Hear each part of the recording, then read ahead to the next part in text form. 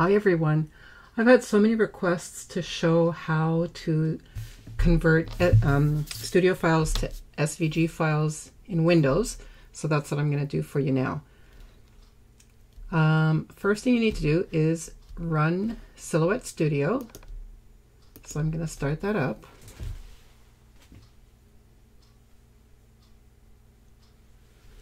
So it's looking for updates because I have an old version of Silhouette Studio installed. I've got version 1.9, but whatever version you have, this will work with it. Okay, so I'm going to just create an image.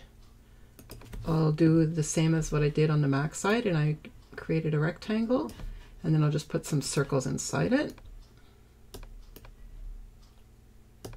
Oops, okay. I had to select it again. And then I'm going to take everything. I'm going to create a compound path. And I'm right away going to change the color of this to black. To change the color, you need to make sure it's selected. And then click the fill color icon up here on the top. Fill it with black. And I'm going to change the color of the lines as well. I need to click the line color window icon here. My image is selected, and then I will click black. So everything is black here now. So to take a screenshot, I'm going to go to my start menu and choose the Snipping Tool, which I understand is available on all Windows systems. And it says the new snip icon is already pressed, so I'm going to draw a rectangle around what I want to capture, and I'm going to save my snip. Where am I going to put that? I'm going to just leave it in pictures, and I'm going to leave it named Capture PNG. I'm not used to doing this in Windows, so that's why I sound a little awkward about it. Okay, so that's done. So now I'm going to start up Shortcuts a Lot. Starting up Shortcuts a Lot. Okay, I'm not going to update right now. I'll just leave it the way it is. This is actually version 3. Didn't realize that. Okay, but that doesn't matter. The same thing will work. I'm going to now choose File, Trace Image. I'm going to browse for my image. Now hopefully I can find it. It was in Pictures.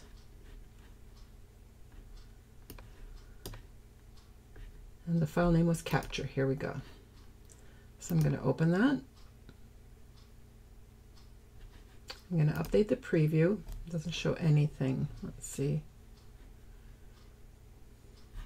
Okay, I want this to be monochrome, and it shows where my cutting lines are. Okay, so that's good. I'll click OK, and so now it's done that for me. And if I go into the view option, I can show outlines only, and it shows me where my cutting lines are. Okay, so that's for Shortcuts a Lot. I'm not going to save that. I'm going to start up Make the Cut and show the same thing in here. To trace, I need to choose this icon over here.